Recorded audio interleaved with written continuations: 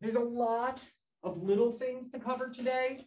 And that's what makes the crinoline a little bit challenging, because there are just so many little things that are happening between technology, between science, between people, silhouettes. All these things are kind of all happening at exactly the same time. And it becomes a little overwhelming. There's really only a small amount of things that you need to kind of commit to for this period, specifically when we talk about silhouette. And there are some small details, but a lot of this stuff should start to feel more and more comfortable, I guess you could say, within your world, because we're going to see things that feel pretty much the way that clothes live on us today.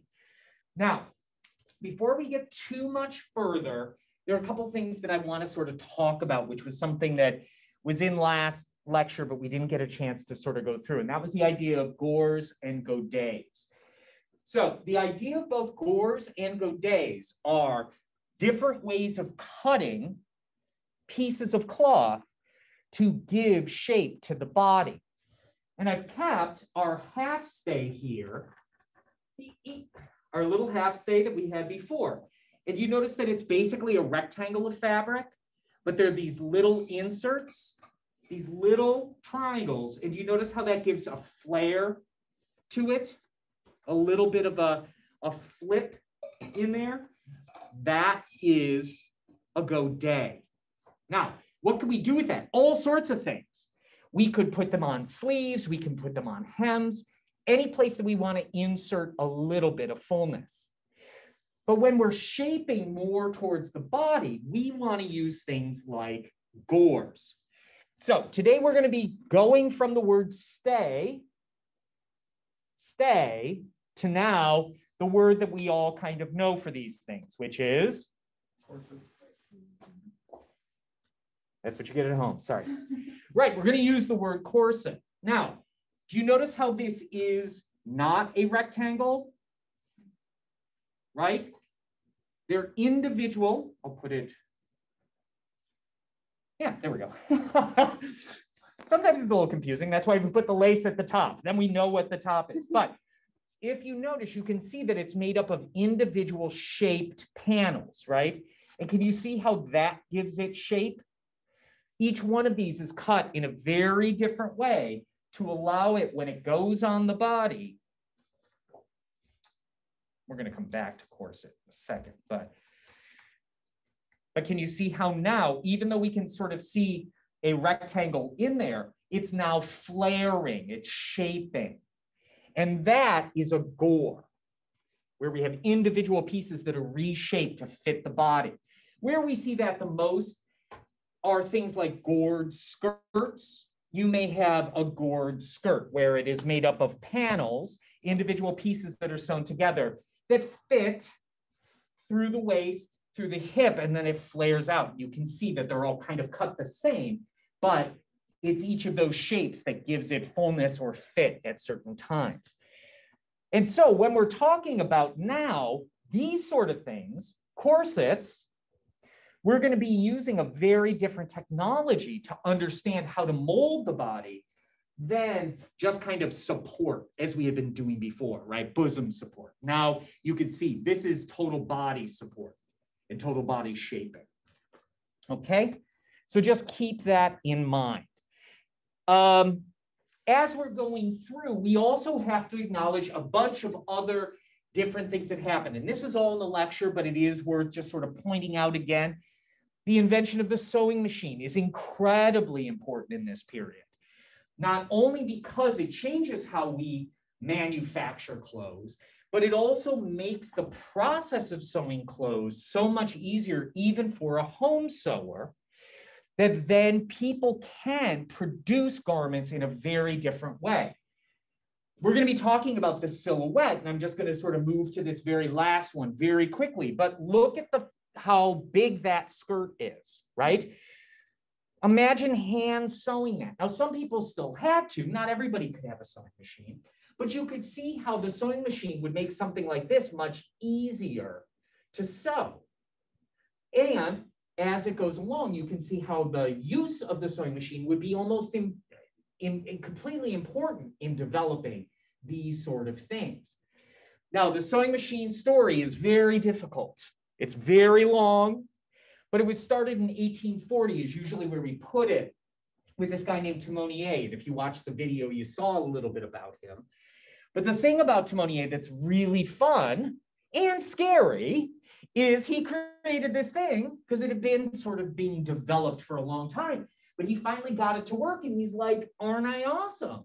Well, of course, all the tailors and all the dressmakers who make a living from hand sewing are like, no, this is not awesome. As a matter of fact, there's nothing awesome about this. And they ran him out of town. They broke all the machines. They broke his windows. But we see the information and the ideas sort of spread across the ocean because America is one of those places that's kind of wants to do everything that technology can allow. And so we see the sewing machine really develop in the United States to the degree that that is what we sort of acknowledge the sewing machine to be. But there is a very long history. And we can see how actually invented the sewing machine as we know it today. However, Singer, there were some patent issues and could kind of steal that. But ultimately, who do we remember? Singer, because they're the ones who mass marketed it. So you can imagine how technology like that would help. The idea of chemistry being developed in this era is kind of important. Now, chemistry in a lot of ways up till this point was alchemy, right? What's alchemy? Lots of like proto science, the sort of turning lead into gold stuff. Right. It starts from this idea that, oh, lead can become gold, right? But the scientific process of it is still being figured out as we understand chemistry today. And one of the first sort of inventions, chemistry-wise, is this idea of dyes, of synthetic dyes that change textiles into the things that we all love. Almost everything that you're probably wearing was dyed with a synthetic dye, meaning a chemical composition, as opposed to a natural dye, which for hundreds of thousands of years had basically been the only thing. And this young person, Mr. Perkin, who you probably read about and wanted to know everything about, he was no older than any of you. And it was kind of all a mistake. But through this process of experimentation, he came up with this color that they called mauve, mauvine, or we call it today purple, that changed the whole face of color. Because these colors, not only were they easier to produce, they were more vibrant and they were more fast. So does anybody know what fast means when we're talking about dye? Huh? Doesn't wash out. It tends not to wash out. And so its vibrancy, you know, even with natural dyes, you can kind of get some vibrant colors. And certainly we've seen plenty of them. But once you start rinsing it, what happens is the color basically rinses out of it. But these chemical colors, along with a mordant, bond to the textile in a way that you've never, ever seen before. We also have to talk about Charles Worth, right? Now, Charles Worth is an incredibly important figure when we talk about costume history, because he, along with Empress Eugenie, he was an Englishman, he went to France, set up a shop, but Empress Eugenie decided, I need, you know, somebody to kind of create styles for me, and matched right up with Charles Worth. And he became kind of the arbiter of fashion for the entire rest of this century.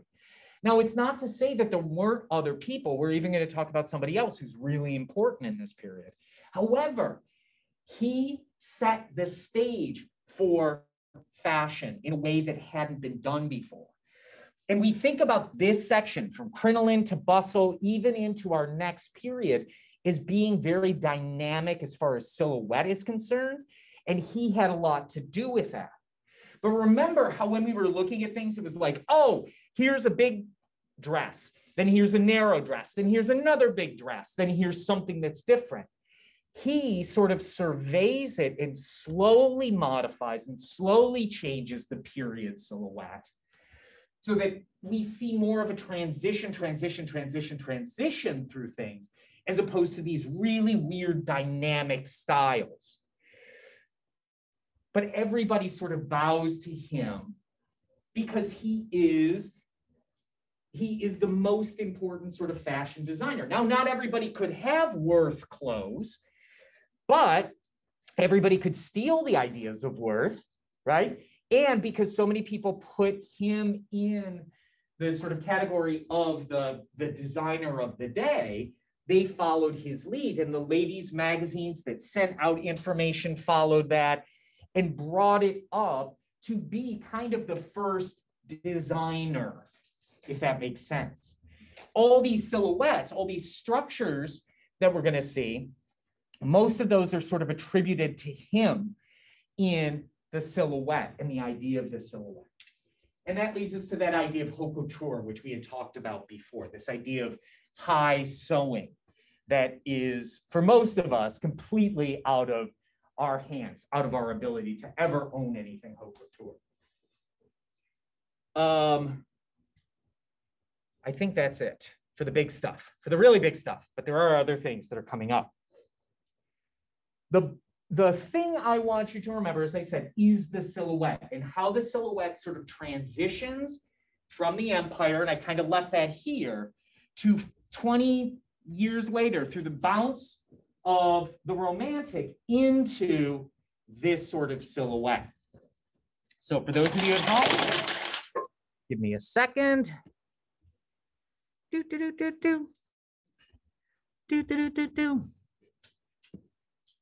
So that you can see what everybody else is seeing. So here we see, first of all, the male silhouette. And if you notice, almost nothing changes. As I said last time, we are going to be stuck in the idea of a shirt, a tie, a waistcoat, a jacket, a trouser, and a shoe, in some form of hose, basically up into the 20th century. What does change, though, is the silhouette. Through the course of the Romantic into the crinoline, what we tend to see is a boxiness starting. Remember in the Romantic, we saw very curved, sort of lyrical silhouettes that fit the body in that frock coat. It felt like a dress. We're still going to have frock coats, but they tend to be much boxier. The other thing that we see, and this is a term that we're going to talk about when we get inside, is this idea of eclecticism. So what does eclecticism mean? A bunch of different things from different places. Yeah, all pulled together and being like fabulous. I also call it maximalist. If you're a fashion person, or sorry, a home decorating person, maximalist was a big idea for a while, where it's just everything. Whatever strikes your fancy, bring it on. And the reason for that in some ways is, at least interior wise, was because people were doing tours of the world, right? They were going out, leaving, going to explore distant lands, and they bring things back with them. And so in their interiors, they would often have really kooky stuff all just jammed in there, almost like a museum, with no happenstance. You could have an ancient Ming vase next to a Turkish rug. Who cares? And with this idea of color as well, color becomes very exciting. So people are going to jam as much color as they can in. So you may have a red settee with yellow curtains and orange rugs because it's exciting and it's showing off everything that you can possibly have. Men's clothes do tend to be eclectic in some ways, where we break from this idea of suits, where we tend to see everything being different textiles. Now, it still plays like a suit. We still have a jacket, a waistcoat, and trousers, but we'll often see things like plaid trousers with a blue waistcoat, within a gray outer coat or a brown outer coat. Because they're playing on that. And they're playing on the idea that textiles are starting to really become important, not only visually, like the plaids that we'll talk about, or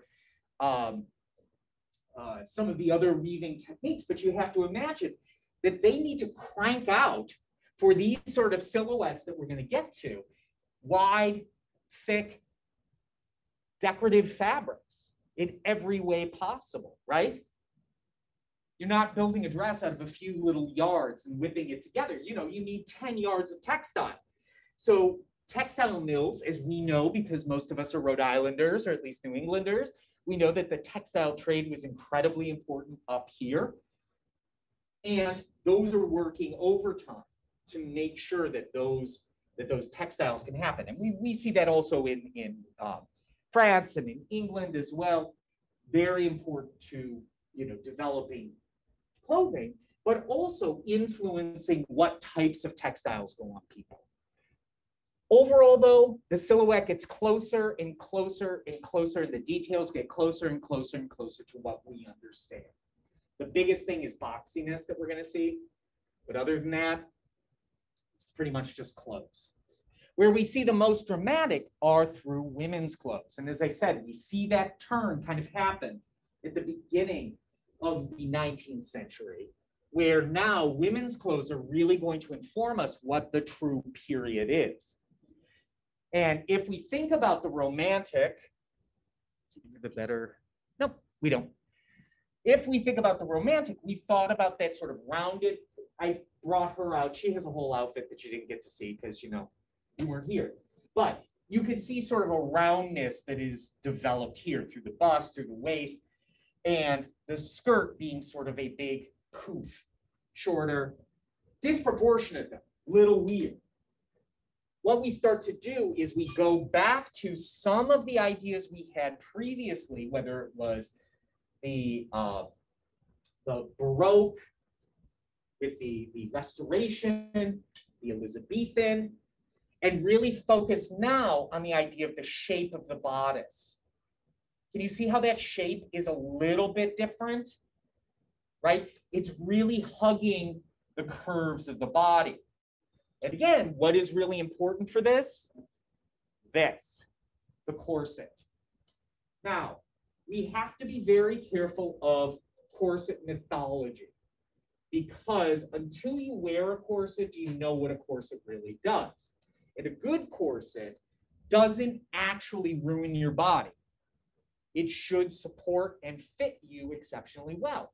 When we think about these stays, not these certainly, but the 18th century stays, those really pushed our body into place because there were, say, steels or even ribs of wood.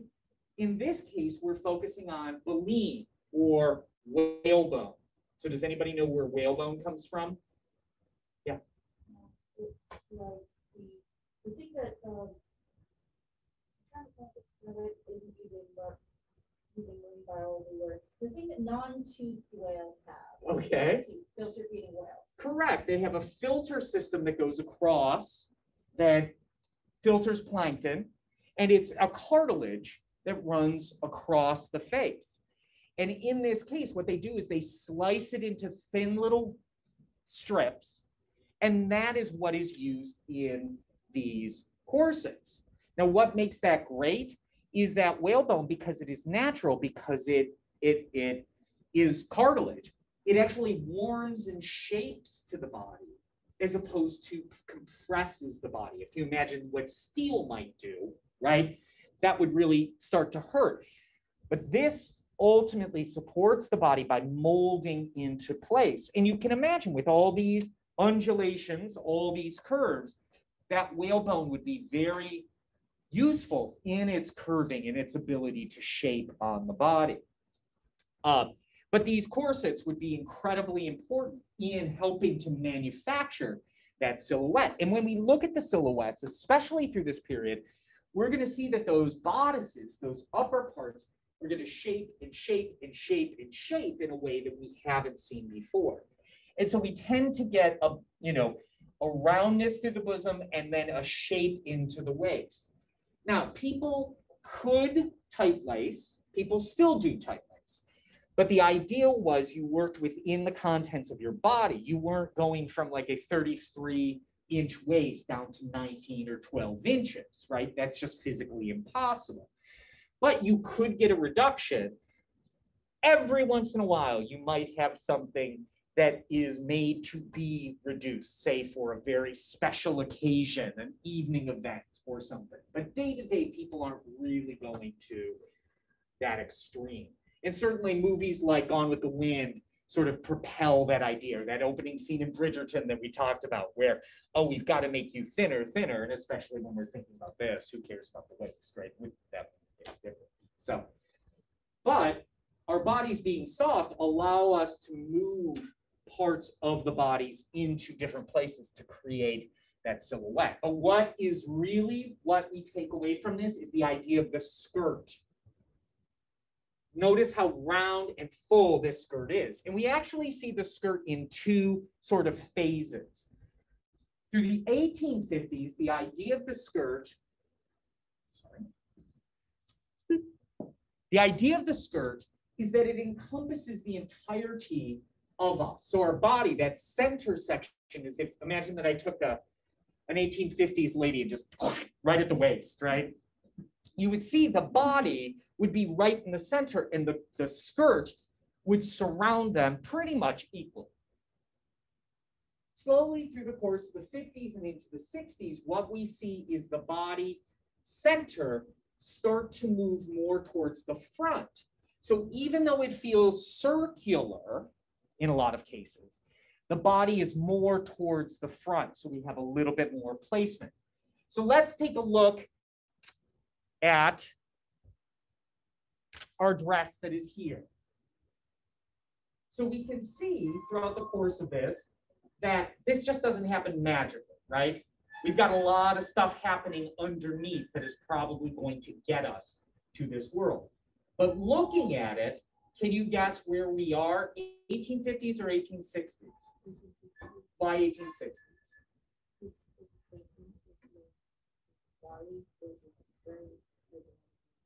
Right.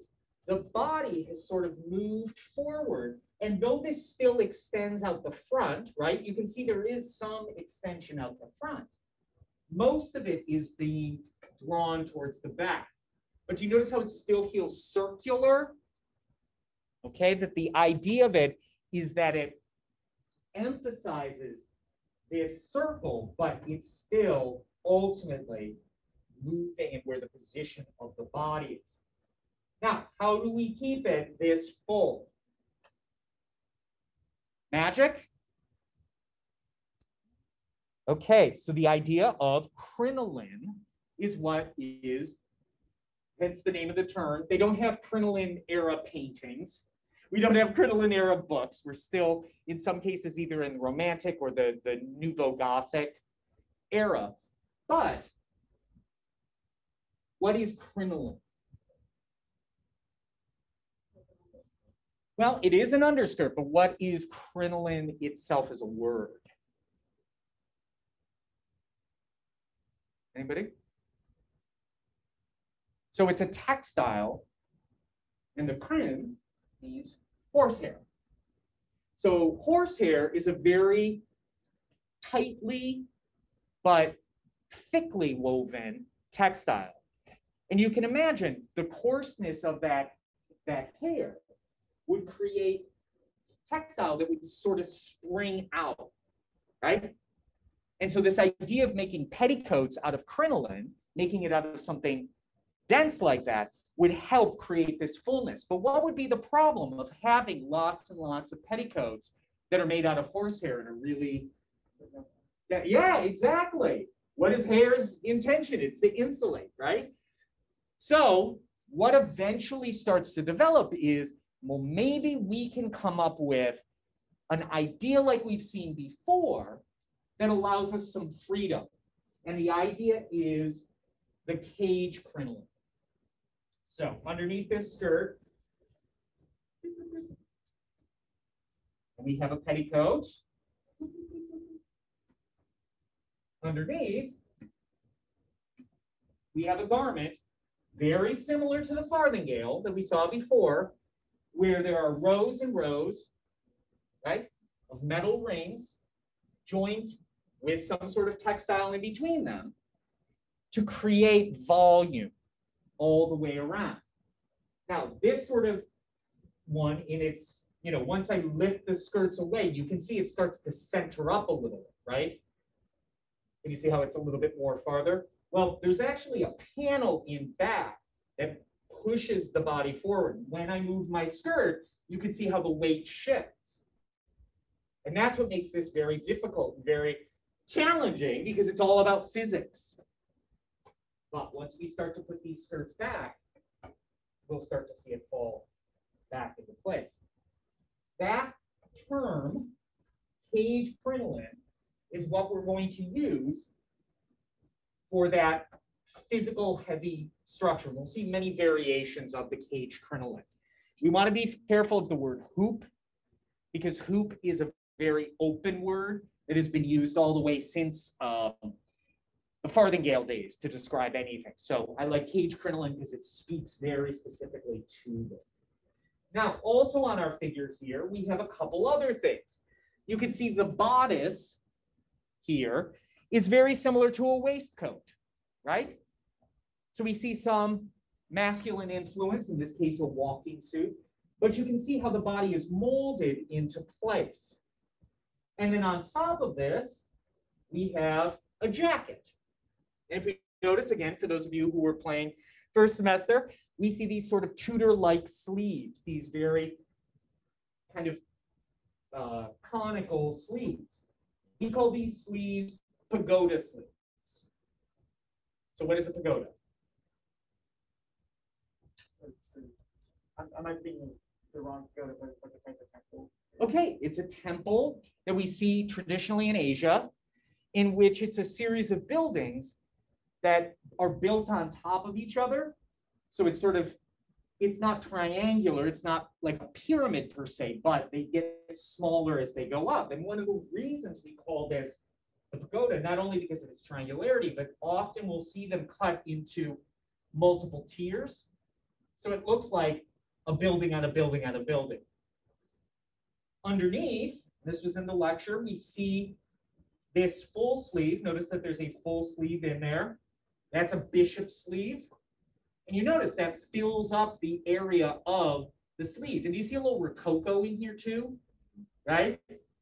Sometimes these sleeves, they even call them engagement, because there would be a little fake sleeve that would be attached at the wrist. You remember that word. But in this case, we see the bishop sleeve. The last thing I want you, the jacket itself. We didn't even talk about the jacket itself.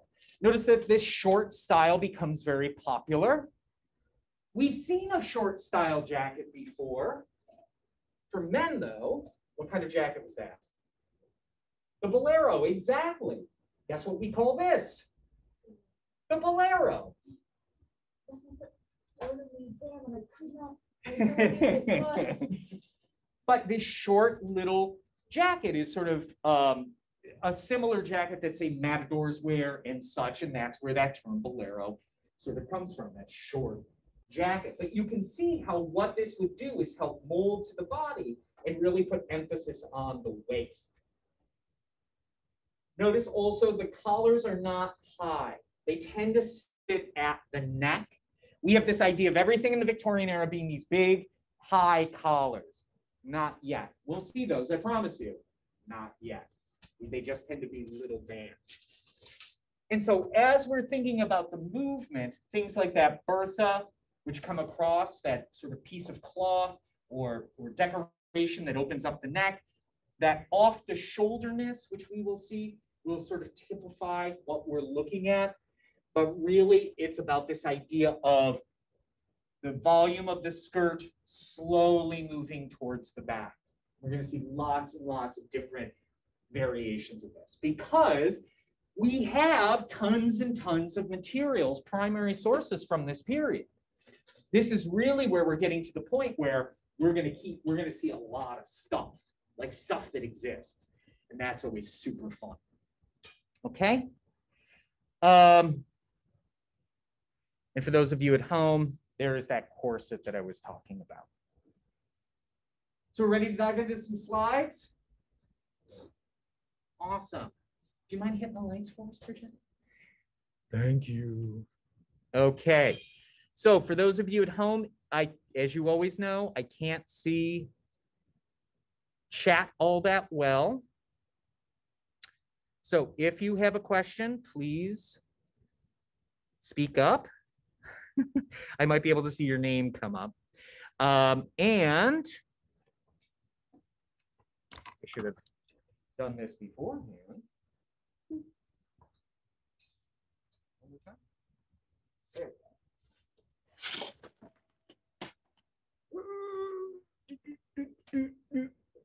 There we go.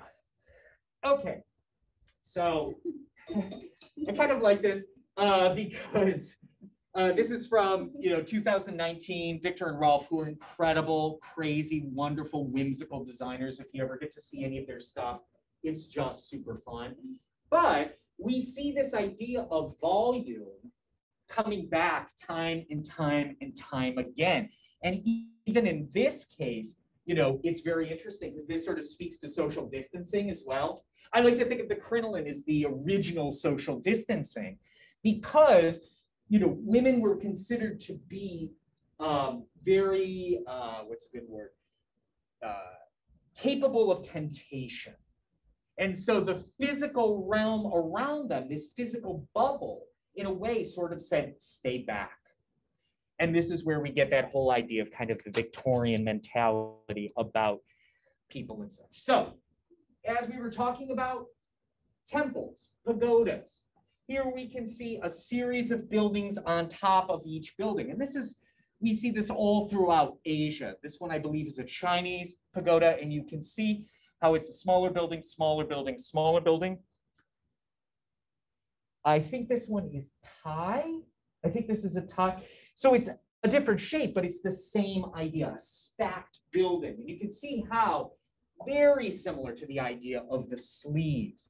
Even if we look at the fountain in the front, we see a very similar idea. Here we see a Japanese temple that has that same sort of pagoda proportions, right? Slowly building on top of building. And again, remember, one of the things that's really interesting to people is the East. Japan had been closed down for an incredibly long time. And now they were starting to make arrangements, Europe was, with Japan to start trading again. So anything Japanese was like, bring it on. There's a whole musical based on this.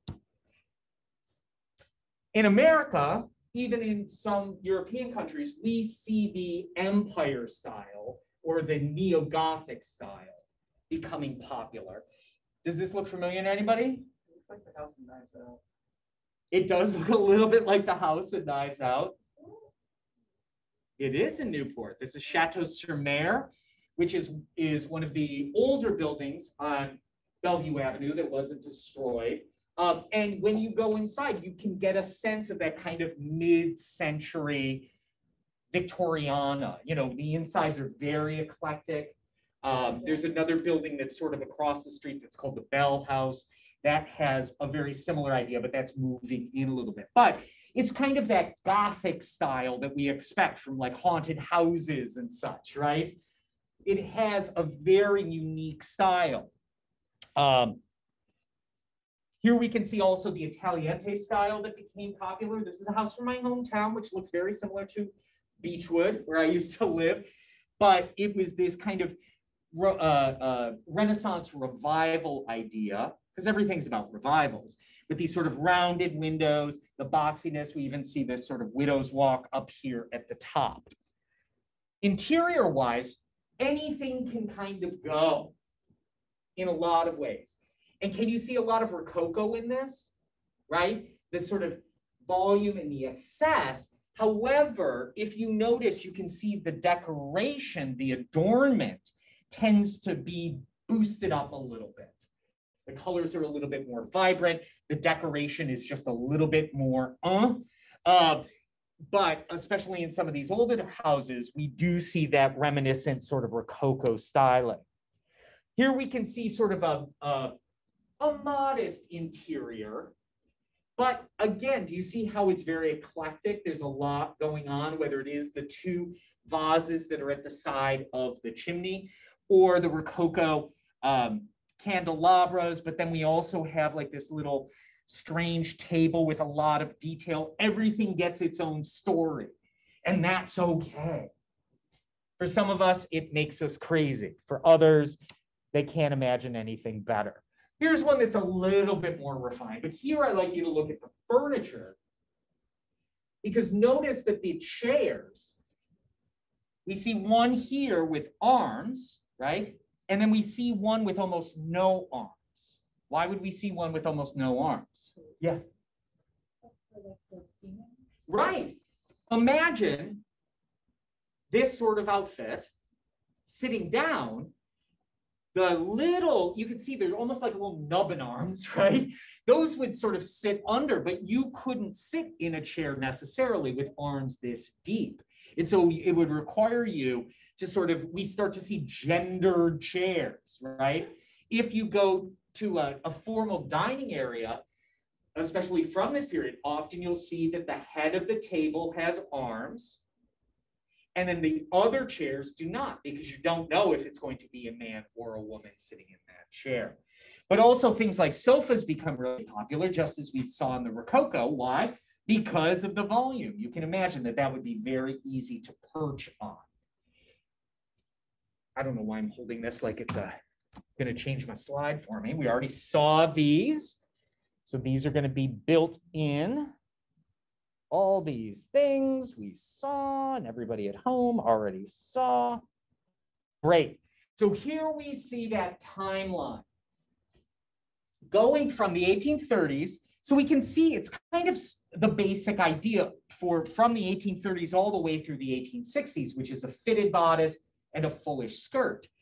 But what you notice is it's kind of volume sleeves and kind of drippy, and it starts to deflate down a little bit as we get through the 40s. And then all of a sudden it starts to volume up again, right? And part of that too, if we look right here where it says 1848, and even a little bit where it says 1846, we're starting to add tiers to the skirt as well. And that was one of the things with Empress Eugenie and Charles Worth, to take these skirts and put many, many rows of ruffles on them, which helps give it volume, but also creates a horizontal line, which makes it look even bigger. And you can see by 1857, the end of this slide, how much volume is there. And then you can see that cream puff, right, move from being completely encircling the body to slowly moving towards the back. Can you see that? So that by the time we start to hit the 70s, all of our emphasis is going to be on the back. But we'll get there next time, I promise you. So think, just keep that in mind overall. So this is the basis of what we're talking about. Now, for those of you who took the final, one of the only challenges I found was a lot of people forgot that we do not wear any sort of foundation garment like a stay or a corset directly on the body. We always have something underneath it for a couple reasons. First of all, if you think about those stay-in things, those would be made out of very heavy materials. Imagine how that would feel on your softer parts. That would hurt, right? So a shift or a chemise underneath would always be important, but especially when we're dealing with corsetry like this, you would need something to sort of, as you were moving your body, right, tightening these stays, these corsets. See, I keep defaulting to the word stay. I'm so like, don't use the word corset. When you would tighten the corset, your body would need to shift a little bit. You can imagine that that would cause a lot of abrasion. So remember that we're always going to have some sort of slip or some sort of chemise underneath it all. But here we can see the corset, and you can see that it is very shaped. It even has that dip in the front, the basque in the front, with that latch system that we call the busk. And then here we can see the crinoline. Now, this is a lighter crinoline and the cage crinoline. But you can see that it's a series of rings, just like the farthingale that we talked about before, that are all held together with soft tape. piece of cloth that they go through. And then at the bottom here, we can see actual crinoline. This is heavy horsehair that is joined to the bottom to give it kind of perfect volume. And it gives it a little bit of weight. If you've ever worn anything like this, whether it was a cage crinoline or a hoop, you know they tend to move around a lot when you don't want them to. So you need something to weight them into place. You can see how we have this sort of red belt that is how it joins onto the body, and then it comes down. Here we can see that corset, and you can see how dynamic that shaping is for the period, right? Now, again, this is probably not too far from the actual waist shape of that person, but making it just a little tighter, the soft parts of the body either go up or they go down. So you can see how there is a very dynamic curvature that is created. You can see the gores, those individual pieces that are joined together with then all of those bones in place. And notice this idea of the latch in the front, this bust. What makes that great? You can lace it up and then you can take it off. You don't have to keep lacing and relacing every time you're wearing it. Here we can see another corset, and this one, we can see how much dynamic shape is in it. In fact, even look at the bust, how that's filled out, but you can see all of those bones, all of those shapes. And then over here to the side, you can see many different types of corsets as well. Now, the idea of straps starts to go away, especially because we want that neckline, that big open neckline. So we tend not to see as many straps on corsets anymore. And that's the other reason that we would need that shift underneath to create some sort of, holding just by sheer luck and will, right? But you can imagine if this is all secured on your waist, it's not going anywhere, right? You like my little dance? Okay. Now, we would look at this and we would call this what?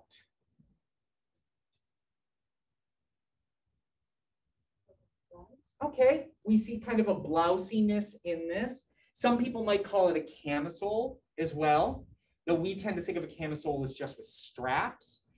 But what this actually is a corset cover. So what you would do is you would put on your shift, then you'd put on your corset, and then you would put a corset cover on. Now, the reason that they wouldn't put the corset over this is, again, imagine when you're shifting the body, you would want textile running all the way down. Because if you're wearing something that's short and you move, what's going to happen is that textile is going to ride up, and then you're going to have like that bunchiness, that drives you nuts, right? We don't want that. We want it nice and smooth. So they would put these over, partially because if I put a dress over this, you get like that little kind of rococo-y detail, but also it smooths out all the sections of the corset itself. So here we see and I love this, it's called adjustable bustle and skirt, but a cage crinoline very similar to the one that I showed you, which is an enclosed one, right? All muslin with then the rings sewn into it.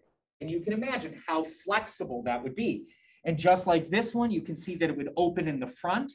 That makes it much easier to get into than trying to hook it around yourself, because also getting ourselves ready is, even though we may have support, always better to have a little bit. Here we see cage crinolines that actually are made out of down, I believe, meaning that they're kind of like puffer jackets, right? And they're standing out. They probably have some boning in them, but you could see how sort of fluffy they are. And that down would probably be very lightweight. And you could see how you could adjust the fullness by those little ties in the front.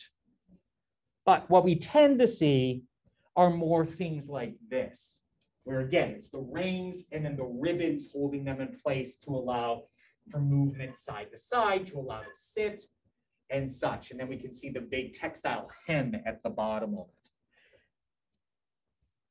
And here we see a real one. In a lot of cases, they are just wire. They're very thin pieces of metal as opposed to big, thick metal that we might use today, but you get a sense of how that would be. And those red tapes that you see are cloth, to allow for flexibility. And here we can see how it's going to change, right? What period would you say this one was? The 60s. Right, the latter 60s, because it's all the emphasis is towards the back.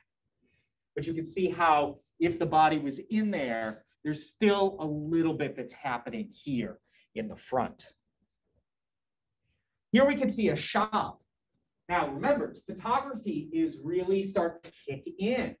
And so we're going to start seeing photographs of wonderful people doing wonderful things. But here we can see a crinoline shop where you can see the cage crinoline along with cloth crinoline, living together in harmony. And we can see the women down underneath wearing something underneath those skirts. Whether they could afford those or not, that's different to say. But we see all of those. And here we can get sort of a cartoon of the amount of shape that might be in there. And you can see, how the body would be reshaped through the corset. And then you see the cage crinoline down here. In this case, done with sort of padded wires, to give it even more volume. But notice in this case, and this tells us it's probably earlier, can you see the tiered skirt?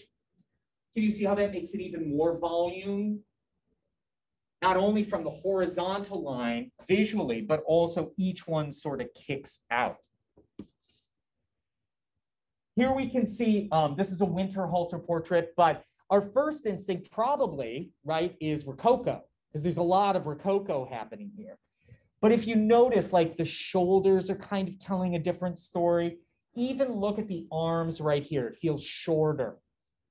But she is certainly playing into the Rococo world. So we do see an interest in that. And even here in this illustration, there is kind of a lot of Rococo-ness to it, but some of these things are going to earmark it a little bit different. First of all, notice all the tiered skirts, right? You can see how that's going to create a lot of volume. Secondly, notice that they're all kind of encompassed. Look at this one right here. Even though she's sitting down, it's sort of like all the way around her. But then notice the necklines, those very deep décolletage necklines that again are sitting right on the bone of the shoulder. And one of the ways I, sort of always look at it, you never want to see the crevice of the armpit. Like that's your line. If it dips down there, you're in 80s territory, right? 80s prom dress. But you could see kind of the ideas, like there is kind of an engagement, meaning like Rococo engagement detail happening there. But everybody is sort of evolving these clothes to sort of meet their personality. That's what I love about this painting, Everybody has a very different personality, but are all in fashion at the same time. And that's Eugenie and her ladies. Well, we're going fast. We didn't mean to do that. So here we can see some, what I would call day dresses in a paisley, in a calico. And you can see how they're using the horizontal line to emphasize the skirting.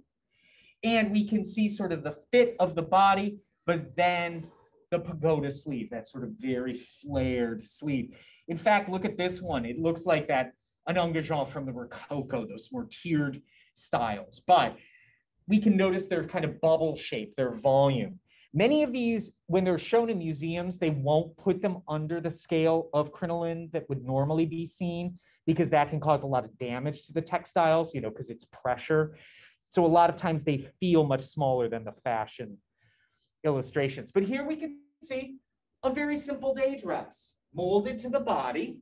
And in fact, some of these pleats do kind of remind me of the Rococo, in the Downfall says. But here you can see the tiered skirt, 1854. And you can see that, this is a piece of cloth sewn onto a foundation. And then there's a next piece of cloth sewn onto the foundation. You can see the tiered sleeves going on here that feel pretty pagoda-like. And then notice that low collar, that low lace collar, not that high collar that we might think. Here we can see another piece of bodice fit. In this case, we see which shows just a little bit probably where that corset is hitting, but you can see that it's round and then shaped in. Notice the sleeves. In this case, it has sort of an upper pagoda, but then it really comes down and flares down as well. We can also see kind of a rococo detail down the front, but notice the volume of the skirt there. And then notice that simple little bit of white around the neck, the little bit of lace that is happening there.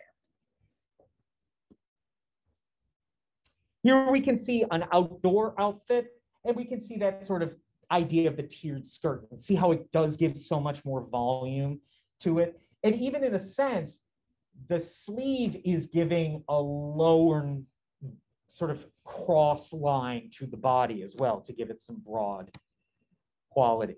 Now, one of my favorite dresses. You're like, why this one? Well, we actually have a couple of them here, but here we can see a day dress, right? All the hallmarks that we would know: fitted bodice, pagoda sleeve. We see the bishop sleeve underneath. We see the collar go up to the neck, and then Tirapalooza, right?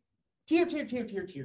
And I love it because you have to imagine that these skirts use a lot of fabric, sometimes 11 yards of fabric. So you can't have a skirt for every occasion. What you do is you make a different bodice. That's why I love this. So you have a day bodice and an evening bodice, because the evening bodice needs almost no cloth whatsoever, but it allows you to wear this in multiple ways. And you can see, again, really a strong emphasis on the shoulder, a lot of décolletage. Notice no sleeves happening. There's just like a little bit of detail covering the ball of the sleeve. And notice how deep that basque is in the front, right? It's almost Elizabethan proportions. Here we see another dress, this time in plaid. So plaids are very popular because of Balmoral, because Queen Victoria spent a lot of time at Balmoral. And we know the difference between plaids and tartans, yes? You don't? Okay, so what is a tartan? There's like family tartans. Okay, tartans are Scottish plaids that represent through their weaving, through that plaid, a certain family. It's the colors, it's the arrangement, it's the size of the squares, it's brigadoon, right? Plaid is any form of this. So this is a plaid, this isn't a tartan, because this probably doesn't represent any family from Scotland. And even if you see within the plaid, they're playing around with weaving details. Can you see the kind of squirrely stuff happening? But notice the level of workmanship that's going on here with the plaid, matching it up, but then how the bodice shapes with the plaid. It emphasizes across the shoulder. We see the pagoda sleeves. And then we see that beautifully tailored bodice up on top. Nothing too fancy, but letting the plaid do a lot of the work there, right? Really beautiful. I just love this. Love it. Here we see another bodice, and notice again, one of the challenges is figuring out how the bodice and the skirt kind of live together, because when you have that much volume, sometimes it's difficult to figure out how this is going to sort of work. So we tend to have separate bodices and skirts, right? So it looks like a full gown, but often there's separate pieces, and you can see that there's probably a very strong waistband going on right here. We can see the buttons all the way down the front, which makes it easier to get dressed yourself. We see the full sleeve, the full pagoda sleeve, and then we see the bishop sleeve happening there as well. So here we're looking at a bolero. Now, is it as dramatic as this bolero? No, but you can see that it is cut away from the body to some degree and is short. And we'll see many variations of that bolero, but more often than not, they do have things like the pagoda sleeves or the bishop sleeves with this blouse underneath. And this is probably not even a blouse. It's probably a tucker. It's like a fake blouse. But the use of separates is incredibly important, especially as people become more active. So here we're seeing a blouse and skirt combination, right? And we can tell that she's probably pretty important. I mean, that's a pretty fancy skirt. Silk taffeta, a beautiful plaid that is on it, and then a very, very sort of interesting blouse. I don't know. Again, it's the eclecticism that sometimes makes me go, I'm sure it's fabulous, but it kind of resonates with each other. And then we can see that very, very, very full bishop sleeve happening there. The only thing I wish I knew, it looks like there's a tassel right here. I want to know what's happening. But really beautiful. So this idea of separates becomes incredibly important. And here we can see a bolero, right? That is very much like I was sort of talking about before. We see kind of a blouse underneath it. And then we see that belt. And these jackets, if you notice, a lot of times they have kind of military braiding on them. They were also called Zouave jackets after the Zouave army, which had very, very fanciful uniforms. So we see some details happening there. And even just looking at this, is this 50s or 60s? Right, because we see that volume more towards the back, which actually is easier and more graceful.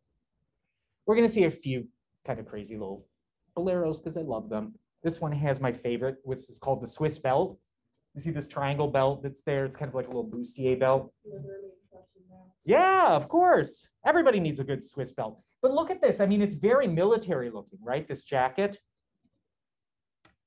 And here we can see another bolero. Look at all that detail. I mean, just really, really, really beautiful. And here we can see sort of a simple basic dress, but notice that the bodice is fitting a little bit differently.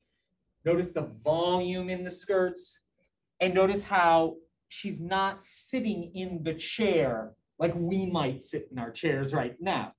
You have to sit kind of upright, partially because the corset, but also with the volume of the skirt, you're sort of nestled on the edge of the chair. But she doesn't look terribly uncomfortable. In fact, she's one of the few smiling pictures you'll ever see.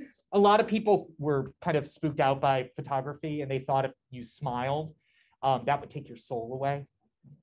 So another plaid, because I love plaid. I love plaid. How can you not love plaid? It's whimsical and it's fun. Look at this textile. I love it. So I would normally call this a calico, but it's not. It's really like a big Indian print. You know, if you have like an Indian tapestry or something, you can imagine this scale.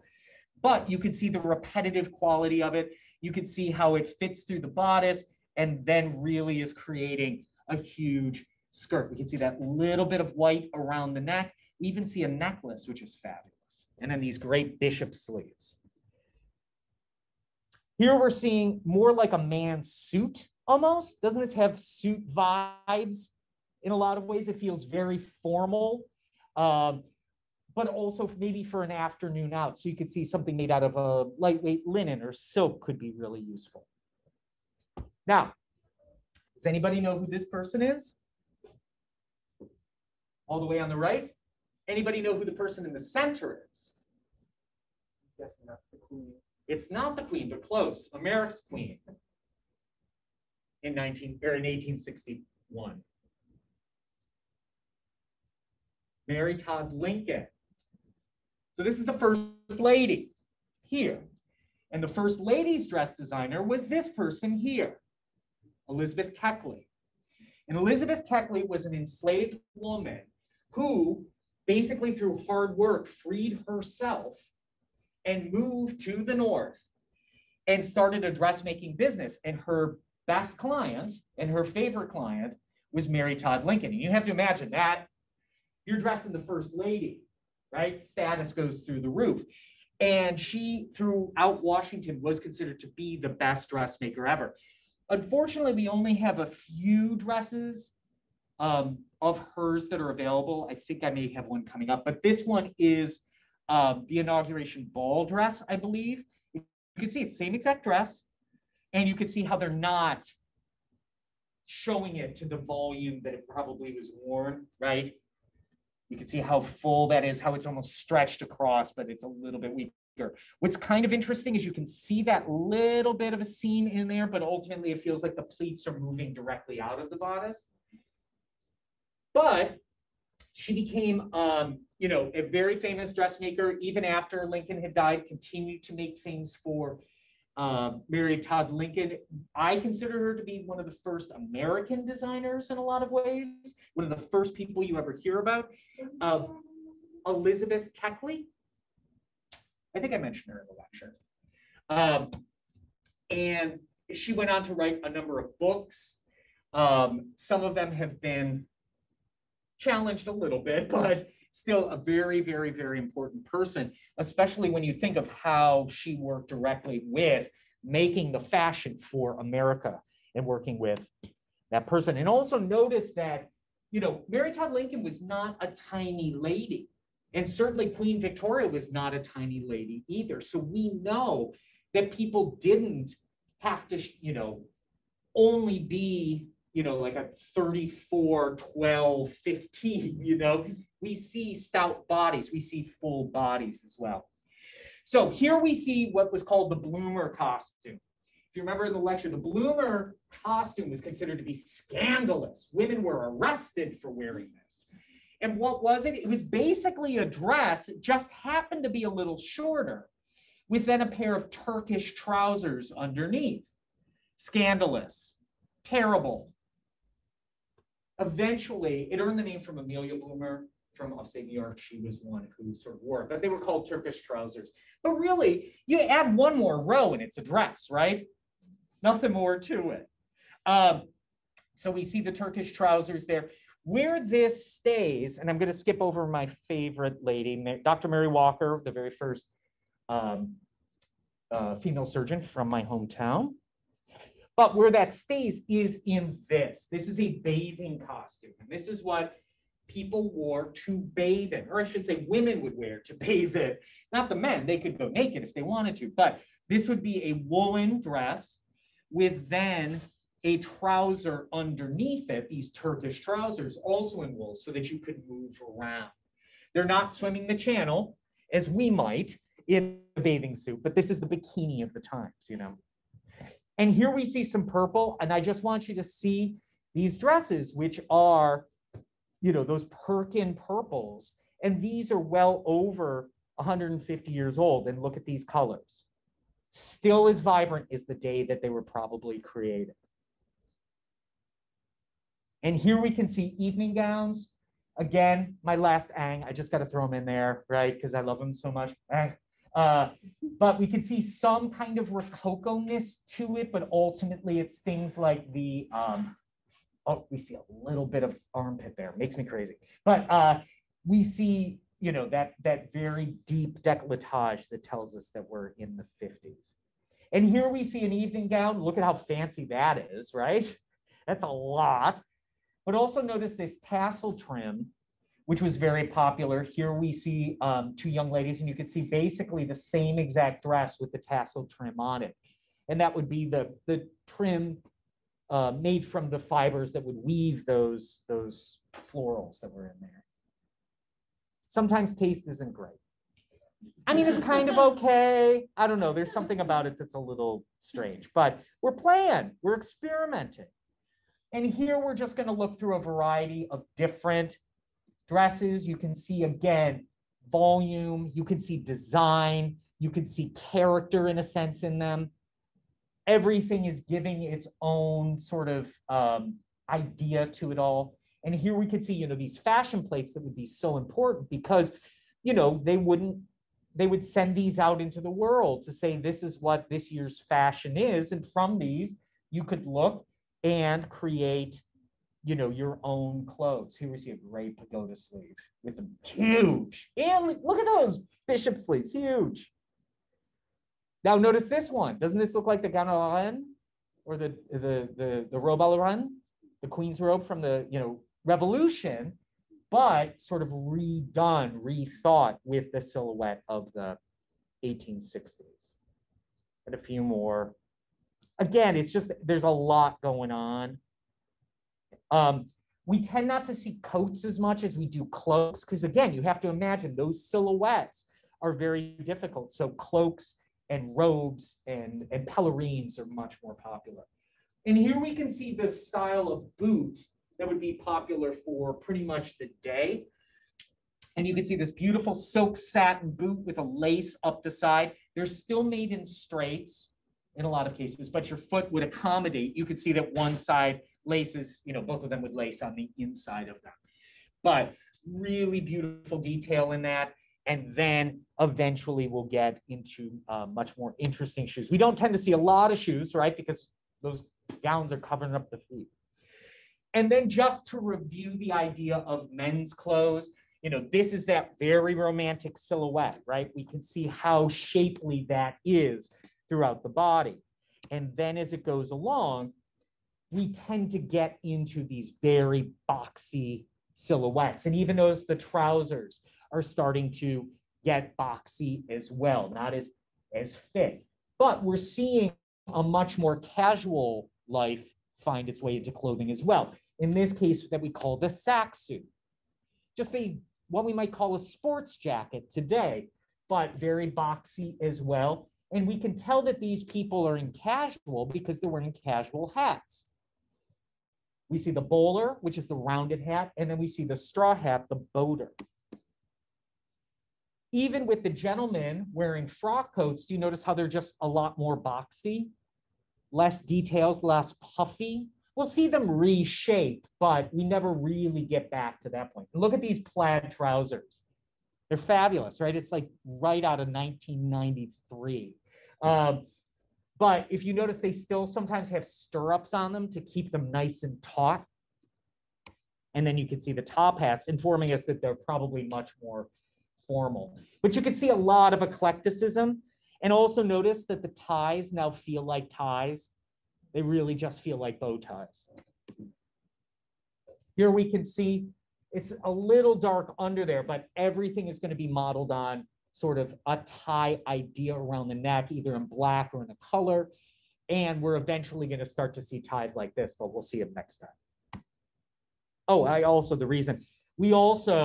tailoring gets so good. Look at that lapel. Looks just like a lapel we'd have today, right? Nothing crazy there. No M's, no weirdness. It just fits the body perfectly. And notice that the collar is going to get slightly lower under the jaw. Look at him. I love that. They're so cute, aren't they? But we can see the eclectic, this plaid waistcoat, striped trouser, black jacket, collar, tie, along with his sister. They're so happy. Look at this deadbeat. But we see the bow tie, right? Doesn't he look like he's up to no good? Come on. We see this really crazy facial hair, right? A little bit of the sideburns, the mugwumps. We see the double-breasted waistcoat, 3 pieces that don't quite match. This guy, again, the trousers and the waistcoat seem to match, but I always point this out because this probably isn't his waistcoat, or it's secondhand, because you notice it's a double-breasted waistcoat, but you notice how he's wearing it on the first button, right? So that probably means it doesn't fit him, but he wanted to look good for his portrait. And here we can see that sack suit, right? We see a waistcoat, we see a trouser, we see a jacket, but it is much more boxy, just like, and I forgot to say, but the trousers are cut to the true waist still. So here you can see what we would call suspenders, but in this period, we call them braces. And here we can see a sort of formal frock coat with those sort of lapels and such, but notice that the pieces feel like they're all kind of eclectic. Where's my sack suit? There's my sack suit, the beautiful linen. But notice how boxy it is. And what would this sack suit be used for? Anything that wasn't work, basically. This is for tennis. This is for golf. This is for hiking. This is for everything. And you imagine everything else that they were wearing in heavy wools and, frock coats and such. This must have felt like, shorts and a t-shirt compared to what had been worn before. And as people get more active, we will eventually start to accommodate and create activity clothing. We're going to see some of that next time. Here we are. How thankful are we for this? What are we looking at? Denim, exactly. A pair of what we would call today jeans. These are the oldest jeans in existence, I believe. And, you know, I think they're from 1880. But they look exactly like our jeans today, including that stupid little pocket that you hate, right? That fifth pocket. What's the only thing that's pretty much different from the jeans that we wear today? Well, you can still get 501s that have the button fly, right? I have a couple pairs. Mostly they're zippers. But do you notice there's no belt loops? It only has buttons, because how would you wear these? Not suspenders. Braces, excellent. That's okay. But you can see mended, fixed, repaired. So important. Today I'm wearing my jean jacket that I love so much that I got when I was 15. I still wear it every single day that I can. So I don't do double denim, I promise you. But that's how well denim can hold up. I mean, this is 40 years old, you know, and it still works and it still fits. Good denim. And I just want to show you again, you know, this idea of the bowler hat kind of becomes ultimately the hat of the common man versus the hat of the wealthy. And here we can see, you know, a series of overcoats and cloaks and such, but we're still seeing the general idea of what's happening here on this boat. Also notice the umbrella. I mean, that's not a little parasol to protect us from the sun. That's a real umbrella. So all these technologies, so important. That's it. Great. Oh, this is for costume geeks. But you can see this diamond silhouette is really created through the way that this is cut. So can you see how deep that shoulder seam is? You know, mostly we have shoulder seams here. This one's cut back quite a bit. And then also lots of smaller pieces to create that really triangular silhouette.